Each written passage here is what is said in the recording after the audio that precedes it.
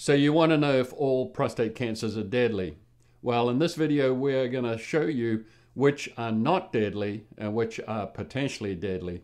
Welcome to Health Drum. I'm Dr. Bert Vorstman, a urological surgeon and former researcher, and this channel is all about routine medical conditions, self-care, and digital health so you can be informed and in control of your healthcare needs.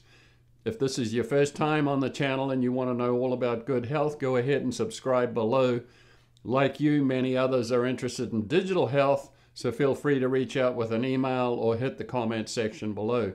By the way, Health Drum is for educational and informational purposes only and not a substitute for professional medical advice. The links to the disclaimers and the material in this video are in the description below. Okay, so let's get into it. So this screenshot summarizes what the video is about, which prostate cancers are not deadly, which are likely to be outlived, and which are potentially deadly. And we will review the more common detection methods as well as some concerns about treatments. So you may have just felt the shock of a cancer label. However, for the prostate cancer business, it's very important that you do your homework because inevitably the shock of the cancer label is far worse than the disease itself. So let's check the Gleason 6 and see what that disease is all about. So for many years, the Gleason 6 has been labeled as a cancer on the basis of some very minor low-power microscopic appearances, some very minor molecular alterations, and a minor ability for some perineural invasion. However, these changes do not mean that the grade 3 in the Gleason 6 is cancerous. So the grade 3 in the Gleason 6 is still labeled as a cancer, but what really determines whether a cell behaves as a cancer or not? So let's look at this screenshot. The biological pathways for cancer development and spread in the grade 3 cell of the Gleason 3 plus 3 equals 6 are both inactive. Therefore, it doesn't matter what the microscopic appearances or any other findings are, as it's the biological pathways that determine whether it's a cancer or not. And since the biological pathways for cancer development and for cancer spread are both inactive in the grade 3, nothing else matters. Therefore, the grade 3 cell in the Gleason 3 plus 3 equals 6 is a bogus or pseudo-cancer that doesn't need detection, doesn't need monitoring, and doesn't need treatment. Furthermore, there's no evidence that this grade 3 can ever upgrade to be a cancer. So physicians and government healthcare oversight agencies have been well aware that the Gleason 6 is a bogus cancer, but why haven't they done anything about it? Why have they not dropped the cancer label from the Gleason 6? Let's look at these points here. Sadly, healthcare is financially driven and has many financial conflicts of interest. Much of the marketing is centered on scare tactics, exaggerations, and misinformation to foster doubt and concern so men get tested and treated. Incredibly, prostate cancer support groups are serious about losing funding if the cancer label is dropped from the Gleason 6. As well, the medical industrial insurance complex, including government healthcare oversight agencies like the NIH and FDA, are more interested in preserving revenue streams by exploiting fear-mongering. So what's the result of keeping the cancer label to the bogus Gleason 6? So because physicians refuse to drop the bogus cancer label from the Gleason 6, patients continue to be misled into undergoing PSA-based screening. They are misled regarding so-called benefits of active surveillance. Prostate cancer statistics are skewed and inflated. making prostate cancer seem more common than it is. Patients are inappropriately treated, and life insurance policies can be terminated because of a cancer diagnosis. So you've learned that the Gleason 6 is a bogus cancer or a pseudocancer and doesn't require detection, monitoring, or treatment. What about some of the other cancers? So it's been known for a very long time that most prostate cancers have very sluggish growth rates, with cells dividing every 479 days plus or minus 56 days. At that rate, it takes most about 40 years from the time of mutation to get to a centimeter in size. Clearly, for most prostate cancers, there is absolutely no urgency for evaluation or treatment. By far, the most important thing you should do is plenty of homework so you know exactly what the score is about your particular prostate cancer and your condition. So now you know that the Gleason 6 is a bogus cancer and that many other cancers grow very sluggishly. Which cancers are potentially deadly? So the potentially deadly prostate cancers are the 10 to 15% high-risk, high-grade prostate cancers. Unfortunately, many of these particular cancers can already be metastatic by the time they are discovered. So now we know that only a small percentage of prostate cancers are potentially deadly and responsible for the 30,000 or so deaths annually in the US each year.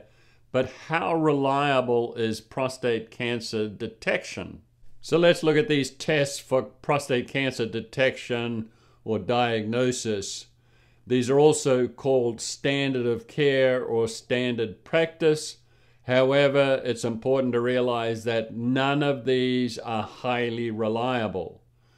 For example, the prostate exam is no more reliable than a coin toss. The PSA test, the prostate-specific antigen test, the blood test, has a 78% false positive rate, and despite being called specific, is not specific for prostate cancer. Even worse, some high-risk prostate cancers may go undetected as they can make little or no PSA. And most of the prostate cancers detected are not detected because the cancers elevated the PSA, but because the PSA was elevated by the enlarged prostate. And the cancers were just detected serendipitously. The prostate needle biopsy is highly risky and unreliable, sampling blindly and randomly about 0.1% of the prostate. This means that 99.9% of the prostate remains a mystery after this silly test. Not only is this biopsy test grossly unscientific, it's even more shocking when you understand that many prostate cancers are multifocal, meaning they can be in up to 1 to 5 different areas of the prostate. A more accurate way to determine if there are any other high-risk areas in the prostate that haven't been detected by the needle biopsy is to have a prostate MRI by an expert several weeks after the biopsy so that inflammation settles down after the biopsy. The pathology or biopsy is also not written in stone, as it relies on the pathologist's knowledge and interpretive skills so that grade misclassifications and disagreements between pathologists are not uncommon, and the reason that a second opinion is strongly recommended. Finally, imaging and staging is unreliable, particularly for high-risk disease, as bone marrow aspiration studies have found metastatic cancer cells in the bone marrow in some with high-risk disease when imaging studies suggested localized or organ-confined disease. So the good thing about prostate cancer is that the Gleason 6 is a bogus cancer, and most other prostate cancers grow sluggishly and can be outlived.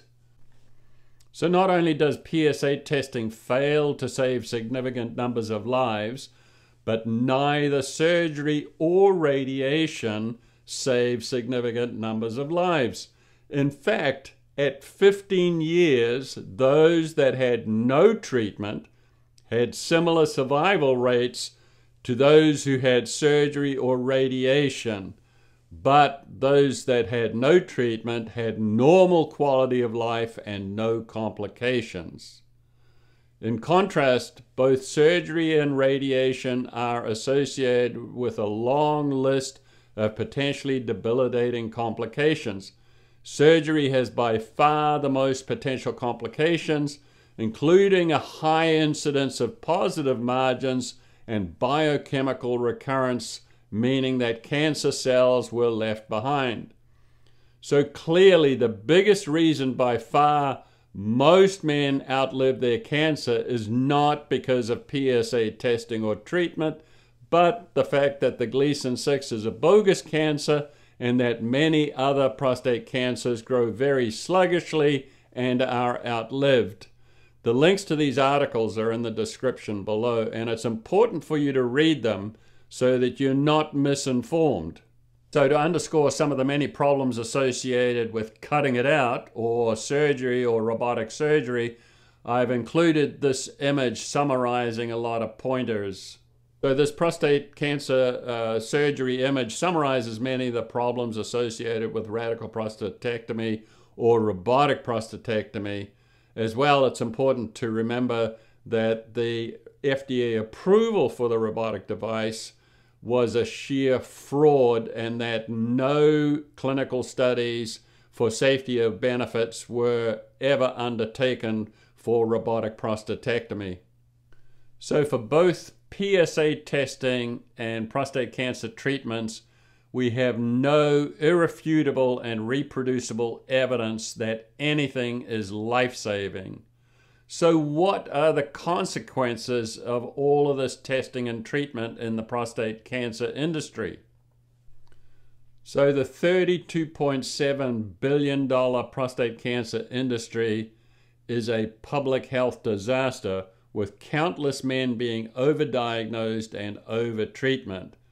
In the process, countless men are harmed in the name of saving their lives, and with a significant impact on the wives, partners, and girlfriends of these victims.